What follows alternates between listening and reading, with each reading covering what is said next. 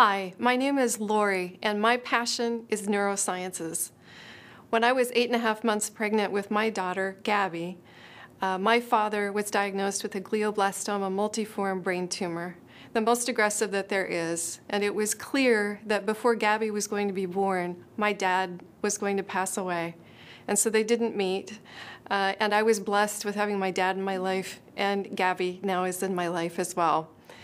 I'm donating to neurosciences because I don't want anyone to be in the position that my dad was in having to say goodbye before he met his granddaughter, Gabby. And I also, for Gabby, want her generation and for her to have the research and the science behind it so that they can, even if they are diagnosed, go on to live a long life.